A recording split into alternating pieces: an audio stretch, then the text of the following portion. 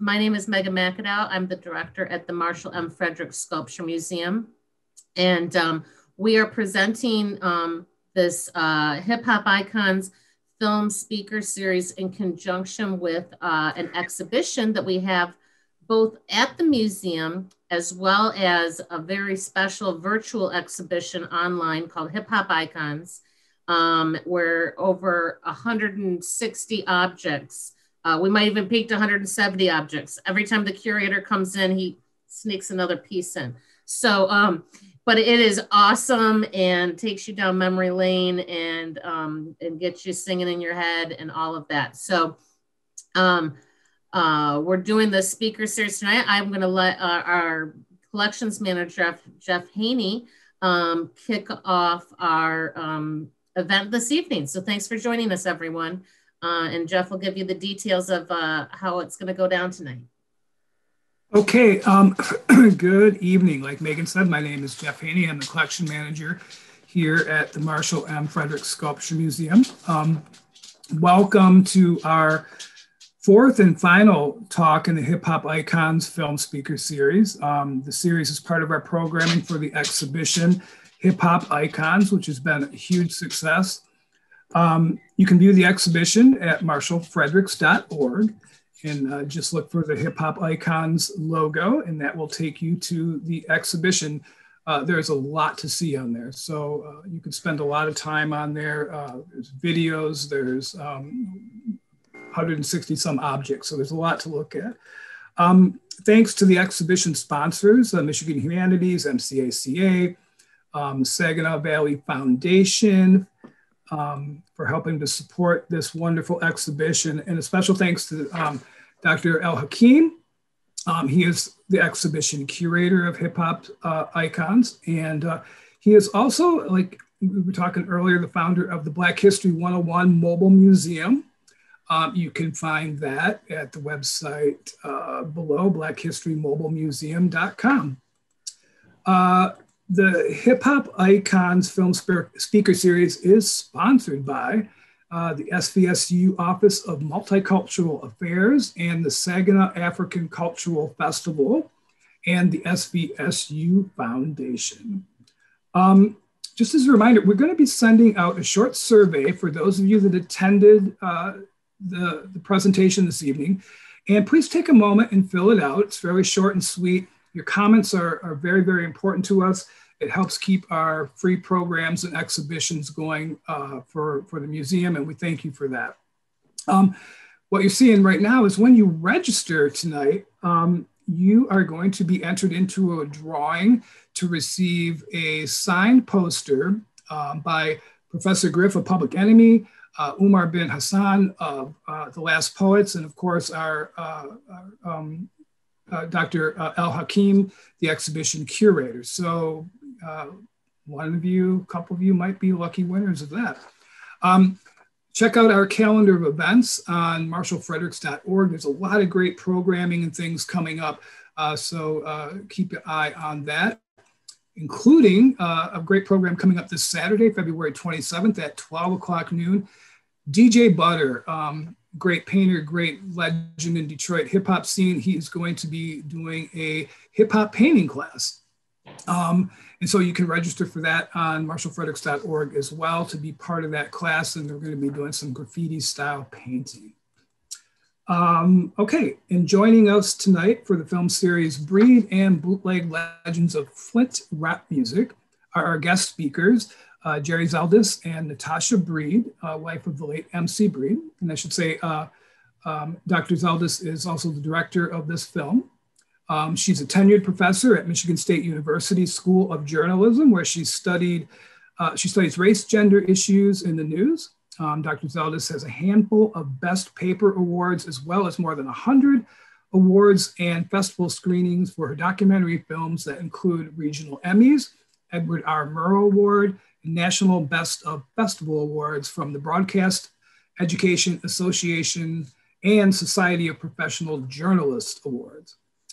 So we are going to get the conversation started with these wonderful speakers. And I want to let you know that we will be monitoring the chat. So if you have any questions, Feel free to leave your question in there and we will get them out to our speakers. So Dr. Zeldis and Natasha, it's all you.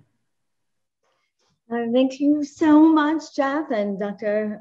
El-Hakim, and as well as Megan and Joanna for this opportunity to hang out with Natasha again, because we were able to be in a Q&A last week this time, but it's always great to meet the great Natasha Breed, who was able to make this story happen. And congratulations to Dr. El-Hakim for 30 years of his hip hop museum. And it was so wonderful to hear that he's traveling a lot and sharing his collection, his massive collection, with many on the road and sending it out to the universe. So Natasha, how would you like to start this conversation? Any which way? Otherwise, I'll begin by asking you questions, and we can go from there, and we can hang out as always until Jeff kind of nudges us a little bit. All right. Well, good evening. Thank you, everyone, for joining us. Thank you guys for having me. It's such an honor to be a part of this exhibit and to be on this platform with all of these great people and to be part of this hip hop exhibit. It's been an amazing experience to work with the people involved. And so I'm just here. I hope everyone enjoys the film. And let's have a good time. And, reminded that not everybody has had an opportunity to check out the film, but know that you can check it out for the next couple of days, and please do so. And I know it's hard to find time, but it is a good, worthwhile, I think, 68 minutes or so. Circling back to this conversation that we had last week, Natasha, so Wax Production, who shared some of the music toward MC Breed's, toward the end of his career, he talked about how Bootleg, one of his favorite scenes, was this passage where Bootleg is in the community and going down Dayton Ave, now Dayton Street. And so he's giving us a tour and talking through, and then he stops because somebody on the street notices him. And really that's what it was kind of like that day. He stopped and gave people time. And that was one of Wax's, who was a producer, one of his favorite moments of the film. But I haven't even asked you, what are your favorite moments of the film?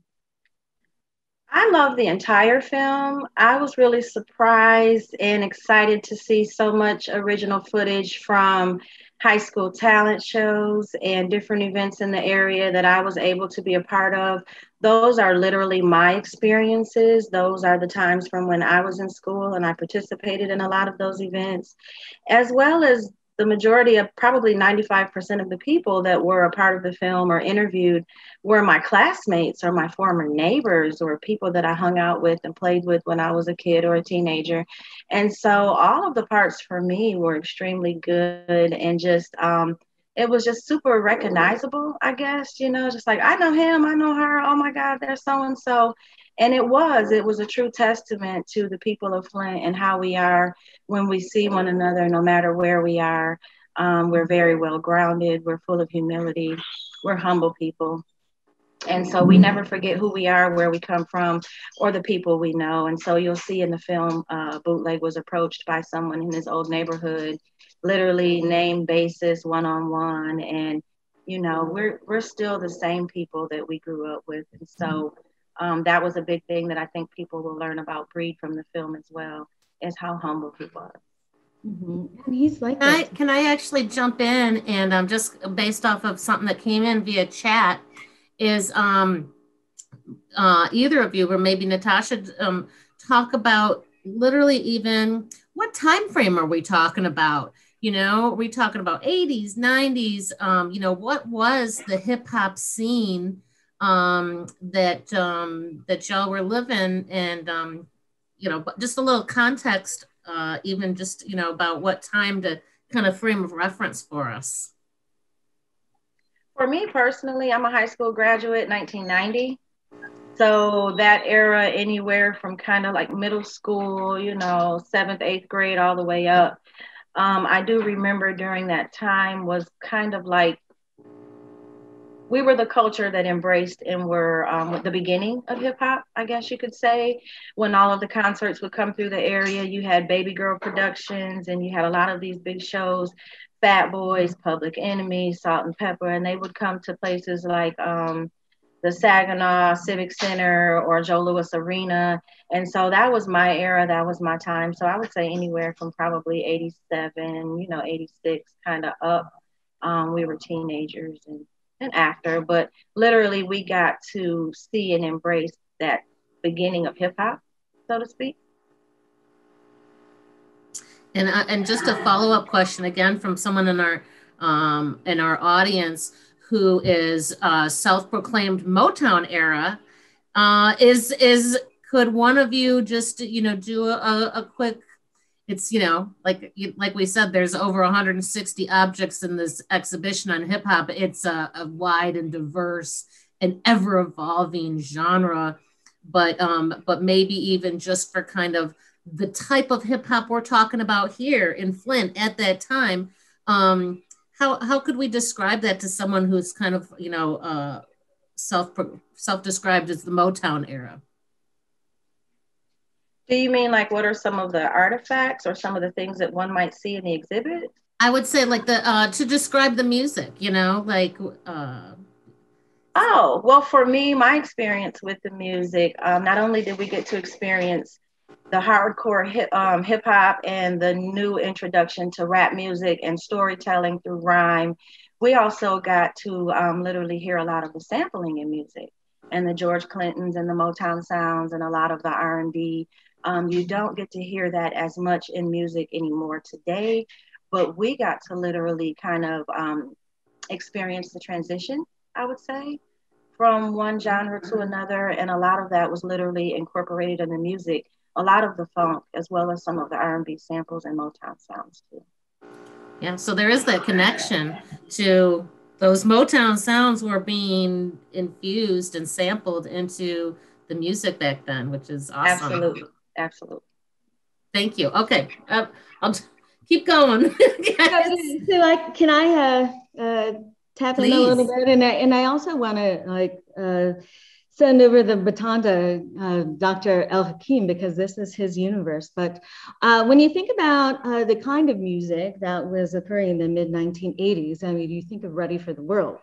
And they were a group that were they were so like Prince-like in their tunes, and very much so this Midwestern genre of music used the sounds of Prince. And then you'll hear, like Natasha mentioned, the sampling from Ohio Players and the sampling from Parliament. And it was this groovy, funkadelic, really more R&B rap music. But you also had very shortly after that period, so MC Breed broke records. He made it on the national scene in 91. And then at 92, you begin to see this upward transformation of the independent gangsta music that's represented by Bootleg and the Dayton Family and Top Authority. That is much, it was much more rapid in pace, much more hardcore in topic.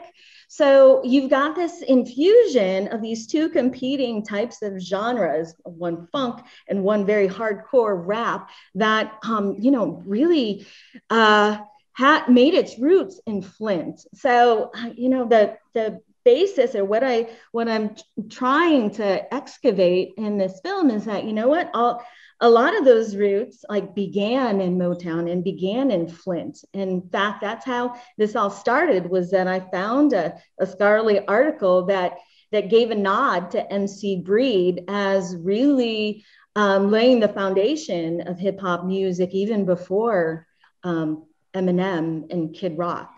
So I really want to, underscore that, Motown, definitely a place for sure. But Flint also needs its due in terms of having a say in the history of the rap music genre.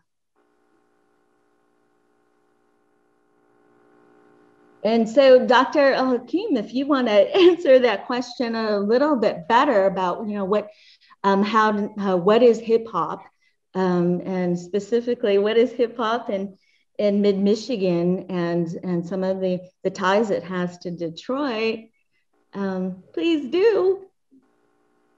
And he may or may not be with us this entire time. I think he's got to be in and out a little bit. But that, I grew up in Michigan, and to me, thinking about, Detroit, Motown, Parliament Funkadelic, and then, this Flint Rap that's coming on the scene, I think that you did a great job of kind of, showing that, dichotomy and that early stages of that really, the hardcore and the gangster rap genre really coming out strong from, I wonder, Natasha, if you can, how nationally, I don't know how much Flint as a city was on the radar, but definitely these artists, they made it, they became nationally known, important. You could talk a little bit about that.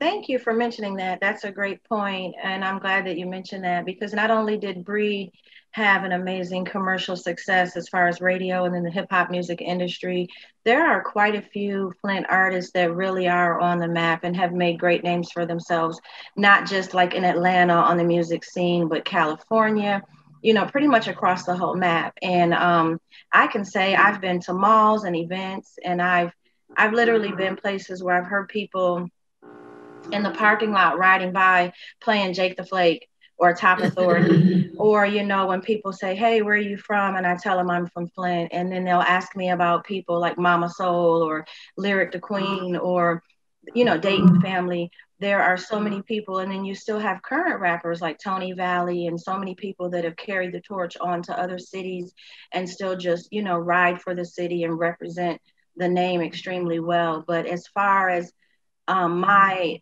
personal experiences, when I first moved to Atlanta, probably about 27, 28 years ago, there was a time when you would travel across the United States and people would say, where are you from? And you would say Michigan. And they would say, oh, Detroit? And you'd say, well, no, I'm from a little town north of Detroit. And now immediately they'll say, where are you from? And you say Flint. And they'll say, oh my God, I know someone from there. I met someone from there, or I love this group or that group. And so there's literally now a connection, I would say, to almost, just about any person, any type of social class, any type of music fan across pretty much every state in the United States. I think we've made our mark by now. So Natasha, can you give us a sense for some of the people that don't know? Tell us about Breed. Tell us about his life. Well, Breed was the youngest child of 4 or 5. He grew up in the Flint area on the north side of Flint. And he was, I wouldn't say a wild child, but he was just one of those kids that had a lot of energy. He was always kind of what you would say, roaming the neighborhoods or looking for something to get into, just kind of having fun. And he liked to beatbox. Before he was a rapper, he would beatbox. So he was known in high school as the kid that would beatbox in the hallways and get expelled from school and things like that. And so, without telling too much from the film, but basically that's what it was. He started beatboxing. He had a desire for rap and rap music, and he had a knack for it. And he just chased his dreams. And he met some people out of Saginaw. They took him down to Atlanta, and he was able to just find a good situation and sign a deal. And so from there, once he made it to the Atlanta area, and he's now in the middle of a record deal, he's now able to work with other people from other areas. And so that's another part of his career that he's known for bringing a lot of different areas together, like the Two Shorts out of Oakland and, the Eric Sermons out of the New York area. So he kind of brought the brotherhood to the South and connected a lot of rappers in the industry who still really work together and are good friends to this day. But he just had that rough and tough, that every stereotype, you're not going to make it, you can't do this, Midwest doesn't have a lane for music. He broke a lot of those barriers down and was a pioneer for one of the first.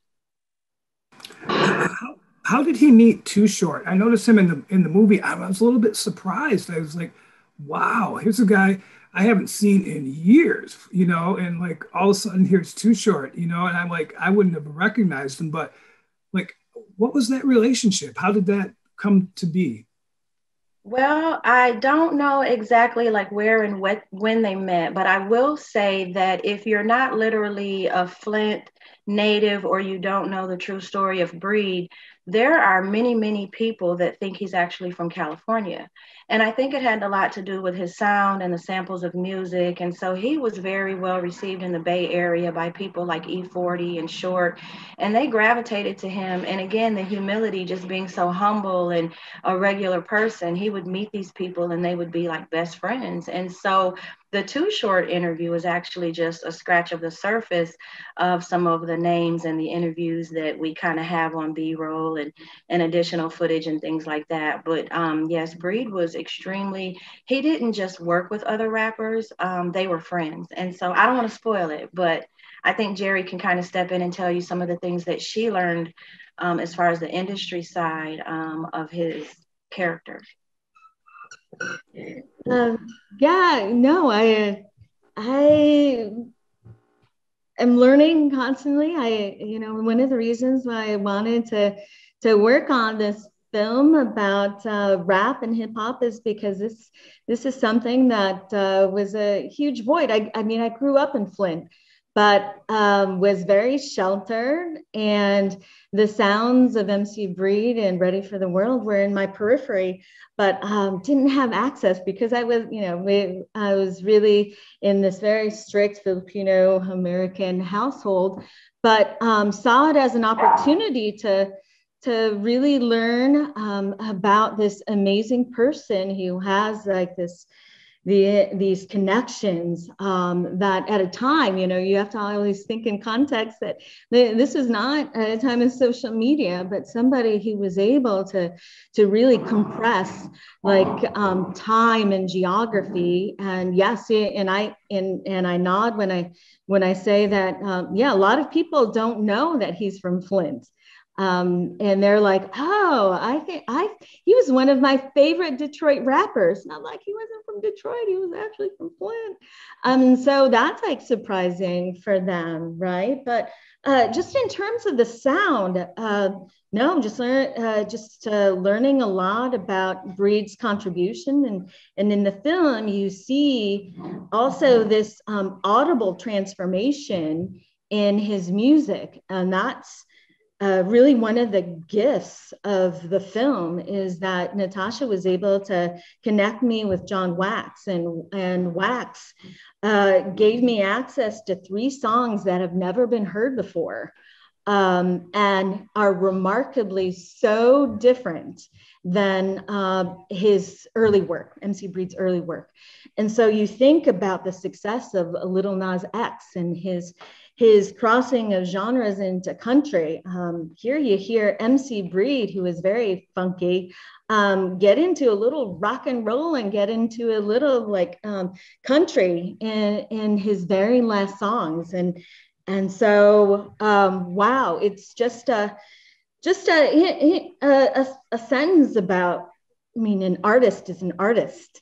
And you can cross artistry lines and genres, and that's what he did. He was that good, where he could do the funk and the R&B and then also be this incredible rock singer, like toward the end of his life. So that was amazing for me to witness.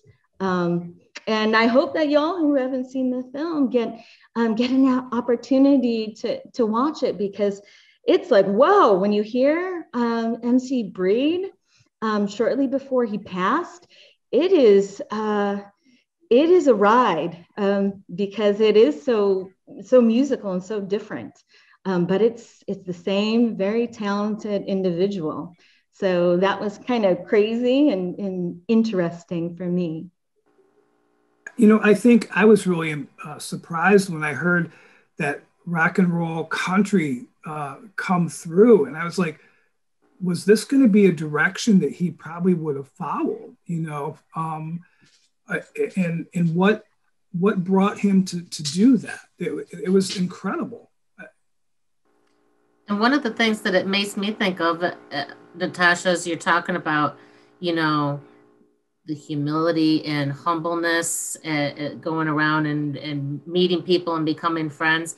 But to me, that almost also sounds like there had to be a certain level of confidence to break genres. So, to go in such a new, bold, and different direction, there's also had to also been this, for sure, this inner confidence that I don't have to sit and follow the mold. I can keep advancing and changing and experimenting, sounds like. Well, that's great that you said that. And it kind of piggybacks to the last question that Jeff had about what made him do that type of music.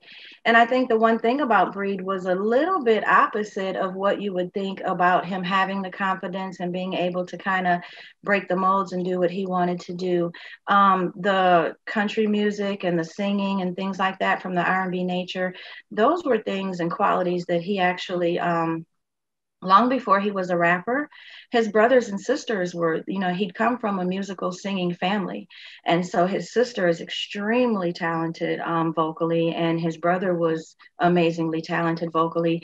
And so Breed would often sing around the house and have this R&B sound. And there's some songs and some music from years ago that you can hear some of the vocals in the back, you can hear it a little bit. However, during his time, singing wasn't cool, so to speak. The R&B wasn't in the rap because, as you guys stated, rap was during the time it was trying to transition into groups like NWA and Dayton Family, and they were speaking more of hardcore things and political things. And so he would get laughed at for singing, and, oh, you're going to be a singer, oh, you sing or you rap, that ain't cool. And so he would suppress that for many, many years and hold back. And only the closest family and friends would get to hear it or know it. And we would always say, you should do like a double CD, and, oh God, you can sing so well. Our daughter gets her gift of singing from him. So right before his death, I think that was during the time, Jay-Z had done it with Linkin Park, and then you had your Kid Rocks, and it was more accepted and a lot more in the industry by that time. And so he was recording some phenomenal material, and he was really feeling great about it. And I think the more he played it for other people, it built his confidence, and he was really looking forward to releasing this, shocking a lot of people with his comeback. And with the lyrics and things that he was talking about, he wasn't talking about your average rap subject. He was more in a political frame of mind and had experienced a lot of growth. And so the material it's amazing. It's amazing. I was like, is he going to be on a CMA Country Music Awards someday, And then what would his following have thought about that, and like, wow, here's MC Breed, and he's playing this great country music, Right. One thing that I really found interesting was his really closeness with Tupac. I guess that's something I didn't know. Can you talk to us a little bit about that relationship? Sure. Actually, him and Pac were extremely close. And what a lot of people don't really know is that when Tupac and Breed actually met one another, Pac was an extreme fan of MC Breed. So he was in awe of Breed. He just really, really, he was a fan. And he'd come down to Atlanta and they'd work together. Breed wanted to put him on some music and stuff. And so they recorded quite a bit of material here in Atlanta. Some of it was released on one of Breed's albums. You hear Gotta Get Mine, Gotta Get Yours, and stuff like that. But I think one of the reasons why they became so close, more of personal friends as opposed to just work buddies, their birthdays was like literally 2 to 3 days apart. They had the intellectual side. A lot of people have that stereotype of rappers are just kind of like street thugs, or just, it's not just, I want to make, words rhyme. a lot of rappers are extremely intelligent, intellectual people. They're readers. They're really deep with their thought. And so that's how a lot of that gets to paper and to the music. But Tupac was one of those people. They're both Geminis. And it's hard to explain, but they were extremely close. It was kind of like when they weren't together, they were off on other ends of the map doing their own thing. But when they got together, it was like they had never been apart ever. And so I'm sure they had a lot of fun and some long nights partying.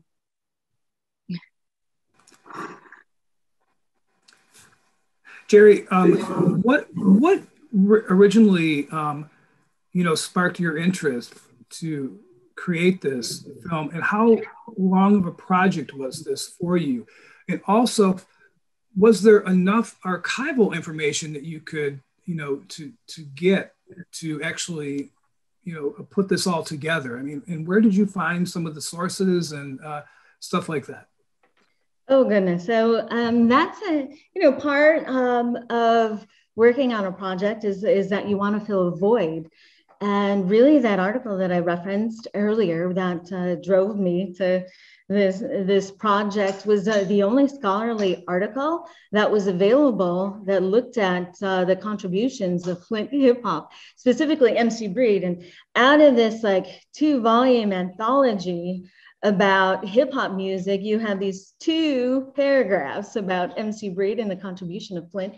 So no, so that's why I was interested in it. Is like, oh, you know what? Here's an opportunity to contribute to ethnographic filmmaking as well as the history of Flint, because it is not well known except for a lot of, so there was a lot written in MLive and some in the New York Times and a little bit of the Detroit Free Press about MC Breed. But hip hop analysis and musical genre as a scholarly foci is really new, because in the academy. So I felt like, okay, let me talk to people and let me find stuff. And stuff comes through a combination of just digging and sending out the big net of sorts, and you hope that individuals contribute. Some of the stuff you see is from Natasha. A lot of it was courtesy of the Dane family, specifically a Bootleg, because he, speaking about his access, he was like, you know what, you can use whatever. What you won't see in the film, though, is any of the music of MC Breed, which is really, a tragedy, just because I could not get access or permission or copyright for his work. So that's like one of the things that is missing from the film. But I hope that it's made up a little bit when you see the end of the film, because you do hear some of Ain't No Future in Your Frontin' at the very end, vis-a-vis Lexi Breed. But no, it's a lot of searching and hoping that you get permission from people to use this stuff in the film. Natasha, I had another thing that I picked up in the film I thought was really wonderful, is that the generous nature of Breed. When he talked about, if he got something, you got something. And I mean, that's such a great thing, but man, that can really be a downfall at some point too. So talk to us about like that. That's such a rare thing these days, that extreme generosity. Absolutely. You found that quite a bit during that time with a lot of the rappers, even with the athletes.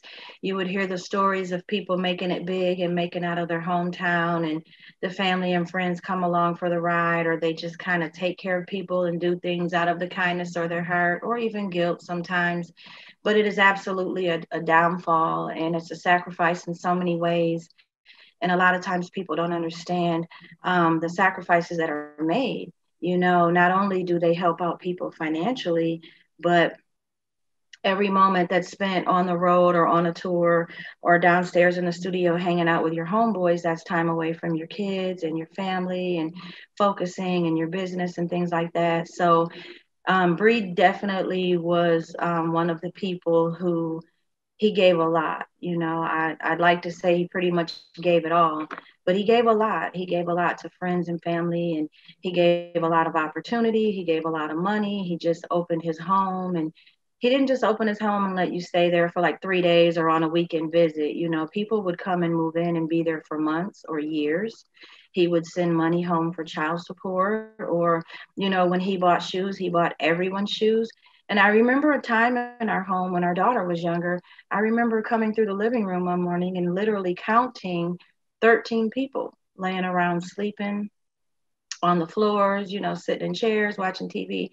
So, you know, there is a good and a bad to the industry and to that type of lifestyle. And it definitely, it takes away from you. You feel so many obligations to people out of love and loyalty. And the hardest part of it is when you have that story like MC Breed's, and, you know, he doesn't have the happy ending like Bootleg had. You know, they both kind of fell into the same trap. But Breed ultimately, you know, he lost his life to the industry. And so that's when you find out that those people aren't there, you know. And so, you know, that's just part of what it is. And this is what we go through. But you'll see a lot of that in the film. And it's a good thing to see that not only do you have other rappers or professional people in different places of their career, it seems like no matter what they say about Breed, they all kind of say the same thing. Oh, he just gave, and he was such a good guy. And so for me, that's one of my proudest moments, is to hear so many people say the same thing about his inner character as opposed to the physical work that he left behind. It's kind of sad, you know. One thing I've learned through this exhibition is so many of the greats seem to pass away at the same time. You know, Jay Dilla, Proof, Batin from, you know, Slum Village, and of course Breed, all relatively within a close period of each other. And I was driving home today and I thought, what would it be like if those guys were together today? What would they have made? You know, what kind of music would they have made together? But we probably missed a lot. So on that, who are some of the biggest people that are around today that you think have drawn their influence from Breed? I would say, as far as the Flint area, I definitely would name John Connor, Tony Valley, Lyric the Queen. I think that there are a lot of Midwest groups and rappers, you know, but one thing about Breed, he definitely had a great influence on other people, but he had such an original style and an original voice. It's kind of hard to copy that. But I do think as a collective, I think the Midwest as a collective, we have our own style. And that's something that is really a strong point in hip hop and in the music today. People can hear our music or hear a certain sound and kind of know it's a Midwest sound as opposed to LA or New York or Atlanta. And I think that's really interesting. And I think that started from the Breeds and the Dayton families. And, you know, we're really real. We're not scared to rap about the hardcore things that are happening in our communities. And so a lot of it is just real genuine. It's a really raw sound, but it sticks with you. And I was thinking today too, I grew up in Saginaw, and my family all were General Motors workers, you know, just like in Flint, you know. And so the people like around Breed's time period, I mean, Flint had already, in Saginaw, the factories had shut down and all that kind of stuff. But before that, they had come from their grandparents and maybe their parents had great prosperity when everybody had an auto job, and then to see it all just crumble. How did that influence Flint's hip hop sound? I think the breakdown of everything definitely left an impact on the sound, because it left an impact on the people who were creating the sound. we were the teenagers and the young adults who had grown up in those General Motor households. We were the kids whose parents were laid off, and we were now experiencing poverty and sacrificing so many things from the household at that level. And so you'll hear that in the sounds of Jake the Flake. You'll hear that in the sounds of Ira Dorsey, where they would have to go out on the corner. And you know, that was at our turning point in our life, where a lot of kids our age took over and they went out in the streets to hustle to take care of the household. Our parents couldn't do it during that time. And so you get to hear a lot of that in the sound. You'll hear some struggling, you'll hear some anxiety, you'll hear some good and some bad, but you'll always, I think, hear the resilience and the triumph in the end. And they just don't stop. I mean, there's groups, NFTP and Took and Bone, the list goes on, you know, Ready for the World. If you just kind of stop and listen, Top Authority, great material. There's so much through the sounds and the lyrics of what we actually went through. Jerry, what was your time like spent with Bootleg? You know, I mean, were you in the car with them in the scene that you were filming? What was he like really? I mean, you got to obviously spend quite a bit of time with him. He comes off as this very bright, intellectual, knowledgeable character about like Flint and everything. And, you know, he's a guy you want to sit and have a beer with or something. Yeah, you know what? He is what you see is what you get. He's a brilliant individual and super engaging, and that's what attracts you and drives you in filmmaking. Yeah, I mean, ultimately, these stories are character driven by people who are able to capture the audience, right? And so he is as engaging interpersonally as he is in a concert. Just mesmerizing how smart and intellectual he is. So it was just a real easy time. And I had the DP and some of the members of the crew who were like, "Oh my gosh, is this Ira Dorsey?" And I'm like, "Yeah," because they had grown up with his music too, and we were just in awe because we were just hanging out, and it was just so comfortable for all of us, and that's who he is. And same with Natasha.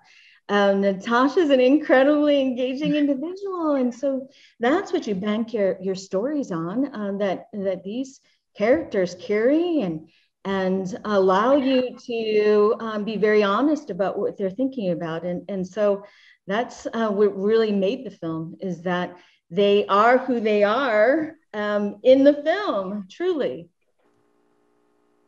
Oh, yes. There's no makeup. There's no glitz and glam. There's no hair and makeup team. There's no production set. There's no cut the mic. Let's start over. You're going to get raw, emotional, tears, laughs. You're going to get raw footage. It's not practice, rehearse, or anything. It's definitely genuine, and it's real. Yeah, somebody asked, one of the guests here had asked a question. What happened to the documentary that Breed was about to release called "Where is MC Breed"? And so, Natasha, do you know the answer to that? A little bit. I know shortly before his passing, it's kind of a two-part question. So a couple of years before he gotten sick and passed away, he had been dealing with a management company in the Ann Arbor area. And they were following him with a camera crew, and because he had been going through a lot of legal issues and things like that. And of course, recording this material and trying to make a comeback. So they were filming him, and he was wanting to do his own documentary because he'd been away from the industry for a few years. And so when he passed away, there was a little bit of footage, probably up until just a few months before he passed away. I think one of the last dates might have been the BET after party here in Atlanta. I remember the camera crew being there.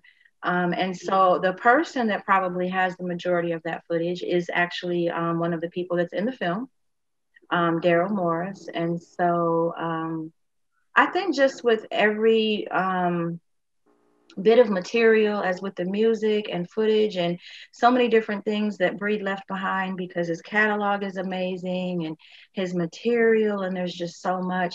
But I think out of respect to the family and to his kids, which are the legal heirs of his estate, as Jerry mentioned, there's so many issues with copywriting and licensing and things like that. I think people like Daryl and even myself, some of the things that we have, we've kind of held out on certain situations, you know, until we can really straighten out the legalities of it to make sure that his heirs actually benefit from his material and his intellectual properties. So yeah, what Natasha said, I tried to get access to some of the footage, but was not able to do so. And before we jumped on live tonight, you know, you guys were discussing a little bit about some footage that didn't make it into this iteration of the film that we're talking about tonight. You know, I am naive into all of those legalities and copyrights. I mean, that stuff, I have tried to look into that kind of stuff. It is complicated. And, but wow, this interview that you were talking about of Breed, you know, if there was a way to even, you know, like, of course we would be honored and love to be able to share it as part of the virtual exhibition, fully copyrighted, and, you know, to get that out there.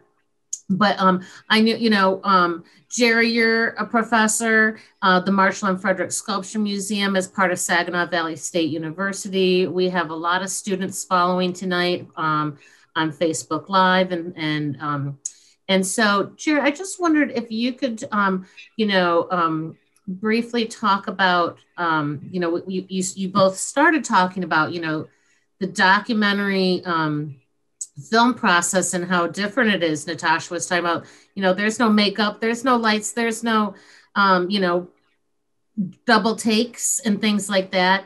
And Jerry, I'm sure that you do try to do some sort of storyboarding, you know, and concept as you embark on a project like this, but wow, to you know, you've got to be, you know, spontaneous and open to possibilities. So just having made, you know, so many documentary films, Jerry, could you share with you know, some of these budding filmmakers, our students, just a little bit about that process and maybe some tips to you know, things that you didn't know about making documentaries before going into it, and now you've lived it, and you know that you know, there are things that you could help others with. Oh yeah, so I am of a line. There are several different lines of social documentary filmmakers, and one line, because documentary filmmaking is the creative interpretation of reality, right? So I'm very much, I'm a journalist. I don't redo interviews. I make sure that things really have a really authentic presentation. But there is a more fictional kind of documentary filmmaking that is, you know, very comfortable with reconstruction, very comfortable with redoing interviews and reenacting, etc. So there are those two branches. In my branch, which is totally social journalism, documentary filmmaking, things evolve, and sometimes your story arc has to evolve with it. And so, as Natasha knows, this is a project that was very general, very broad, and did not start morphing until you get the interviews. And that's what happens. And yeah, it does take a long time. And I forgot to answer Jeff's question directly, but no, this idea came in 2017 at a Michigan Humanities Conference. And there was somebody sitting right next to me who was working on a documentary film about Grand Rapids, and we got into a conversation. And so in short, I'm like, okay, that's a great idea. It took me a couple cycles to get the funding through the Michigan Humanities Council. And I noticed that they're a funder of the Hip Hop Icons exhibit as well. And so they're really wonderful partners. And so you have to have that in place. That's part of the recipe. But what ultimately, and yeah, it's surprising. Some of my films have taken 5-6 years to make.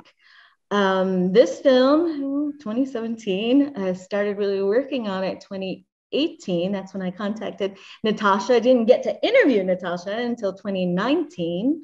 But no, you know, it's like this huge or organic process. The longer it simmers, the better it gets.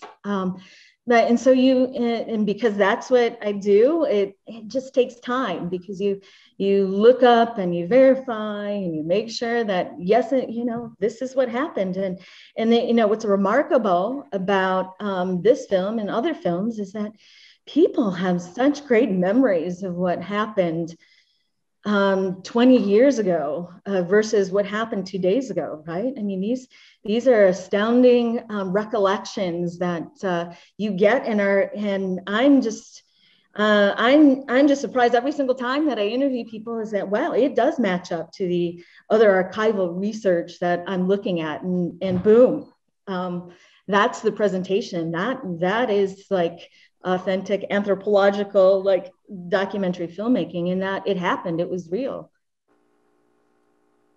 But with some like real life flavor, you know, besides. Yeah, it's a lot of work. And yeah, it's all a lot of work, but it's fun. And I'm sorry that, yeah, my third child just arrived. So yeah, a lot of like extraneous sound in the background. I apologize for that. We just got a new puppy, so that's that's what you heard in the background.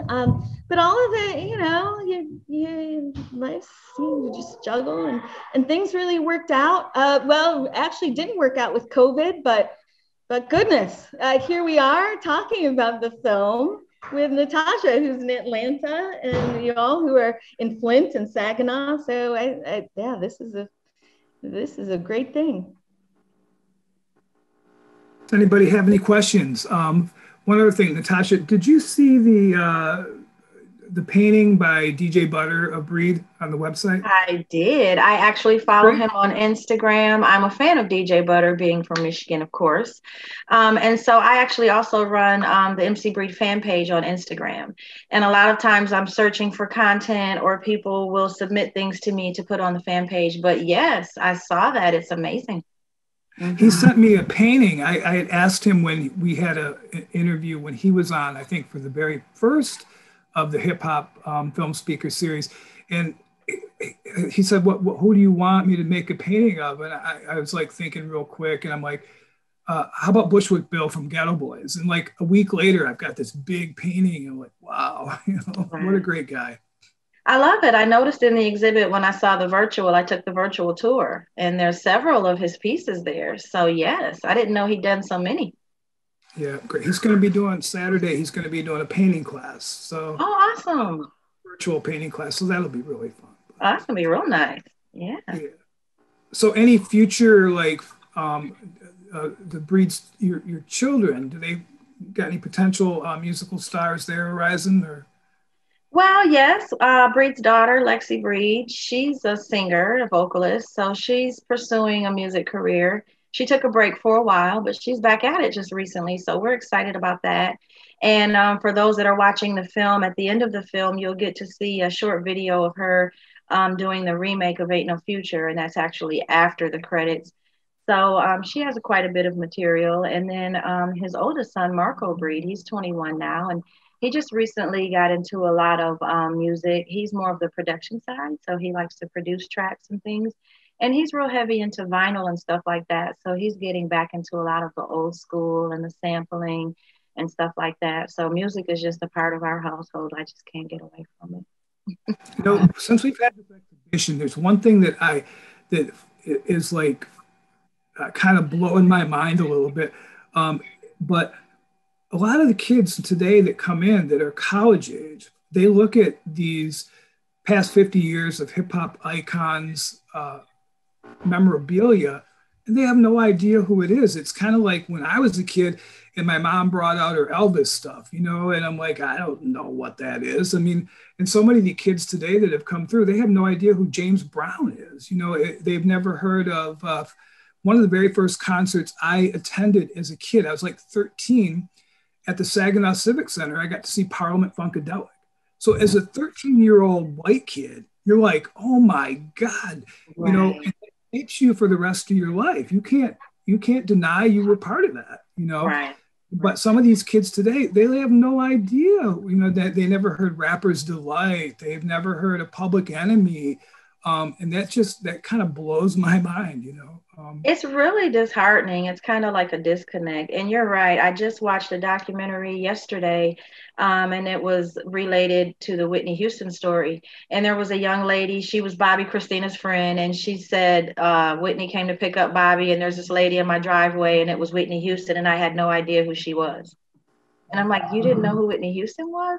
But we're in that day and age of everything is just so social media and digital, and everything's from home. And it's kind of like a disconnect where our parents would get in the living room or the basement, or they'd dance together or have backyard cookouts, and we'd get to hear the old school and the Temptations and the James Brown. And we got to grow up on that. So we got to appreciate it a little bit more than what I think they do. And it's really sad that, for me, I think the sad part is that the rap industry and a lot of the young rap artists, they are thriving so much today, and they are extremely successful, and they're making millions and millions of dollars.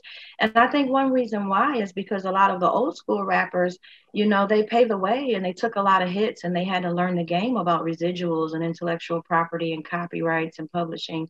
And so, you know, a lot of those people sacrificed masters and money and things like that, you know, and a lot of that business didn't get worked out until the later years. And so the new rappers are able to literally benefit from these things that happen in the industry, and they don't even have a clue like what the foundation was and who the material came from. And so sometimes that's the sad part, because, you know, you're like, you just don't know what you're missing. And it's such a, you know, like we were talking about earlier, such a difference with, you know, some of the early hip hop and all the sampling, that it was so connected to, you know, what the parents were listening to and what the aunts and uncles were listening to. And so, yeah, but, you know, I try to remember, when we were just talking to somebody the other day, it's like, well, I don't know what the kids are listening to. So, you know, it's like, it's a perpetual thing that's been going on for generations and generations, where we talk about, you know, the kids don't know, and they talk about, we don't know. But, you know, yeah, no, it's definitely, you know, there were so many that paved the way, like you're talking about with, like, you know, intellectual property and residuals. I mean, the people in Motown and what they have gone through, where they, you know, don't get pennies for, you know, what they did. And it's standing on everybody's shoulders, and just, you know, important to think about and recognize. And help that is, you know, yet another reason why exhibitions like this are important, is so that we do help make those connections and help people say, oh yeah, this is where it started. Oh, now I see the connection between that then and now. And yeah, it was weird, because it, like Jeff said, it blew my mind when we were first bringing college kids through the exhibition. And there were, you know, I mean, even things like MC Hammer, like they didn't know. And so it was like, you know, things that I think are like modern, you know, new and modern. look, you know, they're not even like old school, you know, they're just, and but no, I do think that it's important that we, you know, and again, this is during Black History Month, And so, you know, recognizing all of the different ways those who came before us paved the way, fought the battles, learned lessons, so that those today doing what they do and those making money off of it, let's, you know, give respect and acknowledgement to those that came before. Right. I just like to add exactly what you said is so important in that, you know, I think as with anything in life, I think it's only right that we just salute the legends, but especially with rap music, you know, rap music is not just, again, words that are rhyming. If you go and do your rap history, there were so many rap and hip hop groups that were political, and so many people, even like with the police, and you had Ice-T and NWA and Public Enemy. And so that's one of the most important things about this exhibit. It's not like you're going to go in there and hear rap music, or you're going to push a recorder and hear songs. You're going to see posters, you're going to see artifacts, you're going to see items from a genre where, you know, people may have literally went to Freaknik or Jack the Rapper and snatched a poster off a telephone pole. These are literal objects, you know, from that hip hop era. And so, you know, it would be a little bit better if some of the younger people could kind of, you know what it was, or learn about it, or know some of the meanings behind the artifacts, because it's an amazing exhibit. Yeah. And you know, praise to Dr. Al Hakim, because not only is he the curator, he has collected all of these, each and every single one of these 170 items just in this hip hop exhibition. And of course, he's been collecting for 30 years, and his collection, you know, is goes, you know, Black History 101 goes well beyond hip hop. And you know, to collect that history, to honor that history. And you know, to me, there are so many things in this exhibition that make me, you know, there's a lunchbox, you know, bring up MC Hammer again, but there's like a plastic lunchbox with MC Hammer. And it's like things that were part of my life are part of history now, you know, and so it's getting that mindset, you know, even, you know, the younger generations today saying, you know, what are we making today that could be part of history in the future, and have that be part of our consciousness, you know. Right. I agree. You know, you guys, thank you so much. Does anybody have any questions? Joanna, any questions coming in from Facebook Live? One of the great things is that this is going to, of course, be recorded and available on Facebook Live. I think a lot of people have taken advantage of the register to get to see the documentary, to have access to that film for free. So that's awesome. And so I know that those people will be spreading the word. Any other questions come in, Jeff? Not that I can see. We got quiet people tonight. Jerry and Natasha, we would love for you to share any final words, thoughts that you want to share. Yeah, so I have my little list here. Good. She's ready. Prepared professor. School us, professor.